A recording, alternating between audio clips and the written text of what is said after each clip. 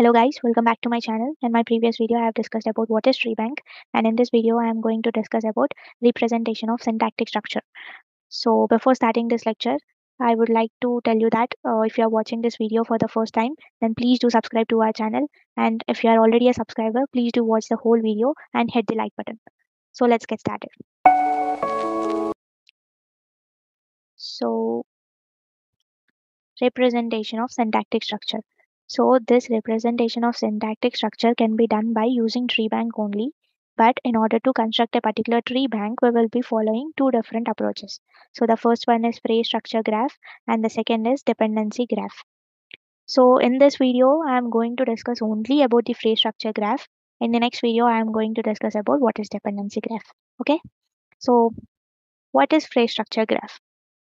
Phrase structure graph is also known as constituency graph. So you can refer this particular graph name also as constituency graph. Okay. Who introduced this particular graph concept is Noam Chomsky. Okay. In phrase structure graph, each node in the constituent tree represents a phrase and the edges represents the hierarchical relationships between these phrases. See, when I am explaining about the concept of tree bank, I already said that while you were constructing a particular tree, that nodes represent a word, right? And the edges represent the relationship between those nodes, right? But but in this particular phrase structure graph, here node represents a phrase, not a word. So there is a difference between a word and a phrase, right? So a word is nothing but a single unit in a sentence. But when it comes to phrase, a phrase is nothing but a combination of words. But you can't take a single word here. You have to take combination of words. So those words represent a node here. And what is the edges in this particular phrase structure graph is the relationship between these phrases. So those are nothing but the edges. Okay. So there are different kinds of phrases in a particular sentence. Whenever a particular sentence is given, there are different phrases. So what are those phrases? So the first one is noun phrase, and the second is verb phrase, and the third is prepositional phrase. There are so many phrases, but I have listed only three because we will be mostly discussing about these phrases only. Okay, so you will get to know about this clearly, about this phrases clearly when I will discuss a particular example. Okay, so I've already said that this node represents a phrase and the edges represent the relationships between the phrases. So I think you got the clear understanding of phrase structure graph. Now I will be explaining you the example so you can get more clear understanding about what the phrase structure graph is and how you are going to construct a particular phrase structure graph. Okay, so this is the example sentence. So I have took the example of this particular sentence. What is the sentence? The cat chased the mouse. So this is the sentence I have taken as an example. So what are the notes here? I said that in I said when I so I said here.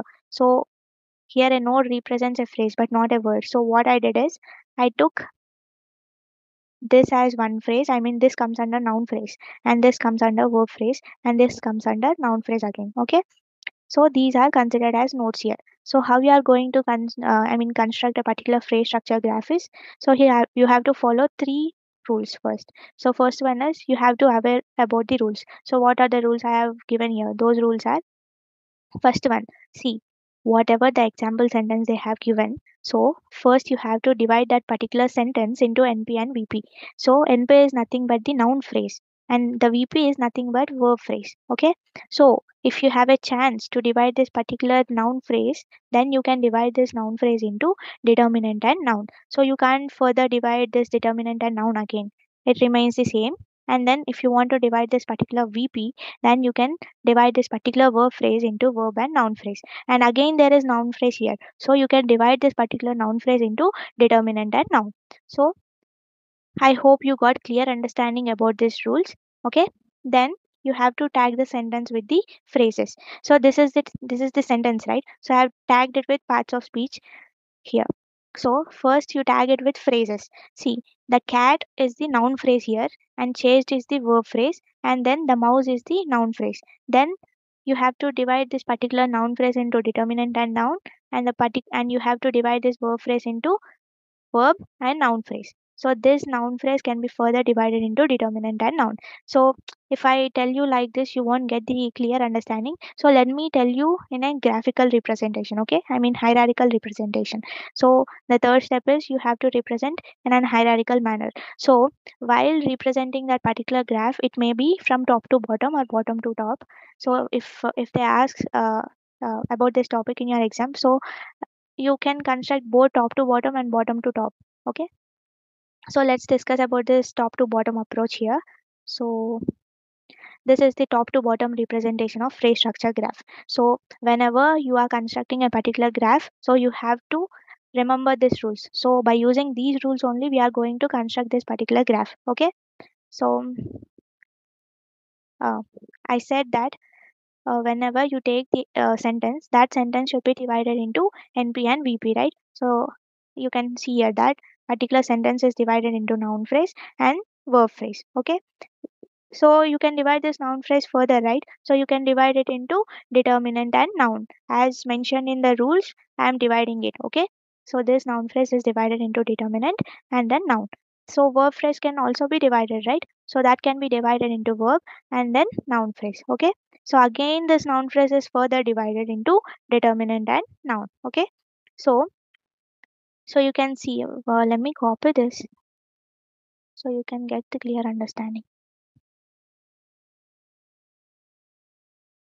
Sorry.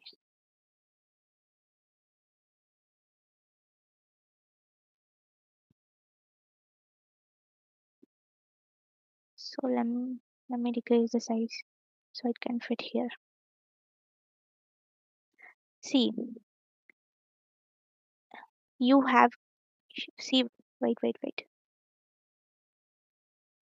See, you have tagged this particular sentence with parts of speech, right? So whenever you are going from top to bottom approach, the bottom should be the sentence only. The sentence should be same as given in the example. No words can be interchanged. Okay. See, what is the determinant here? The, right? I mean the.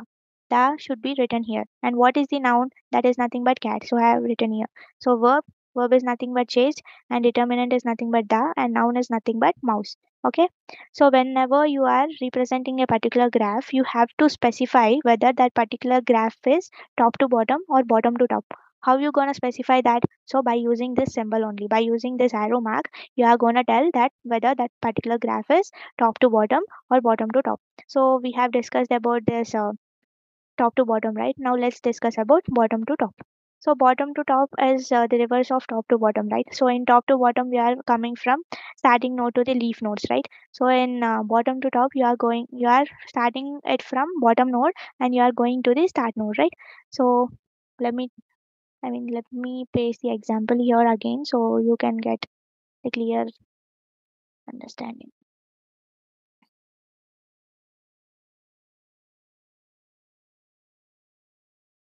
Okay.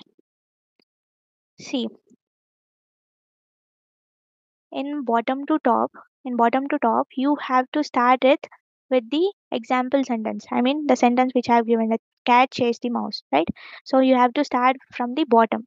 So what is da here? Da is nothing but determinant. What is cat here? Cat is nothing but the noun. And what is chased is nothing but verb. And da is nothing but determinant, and mouse is nothing but noun, right?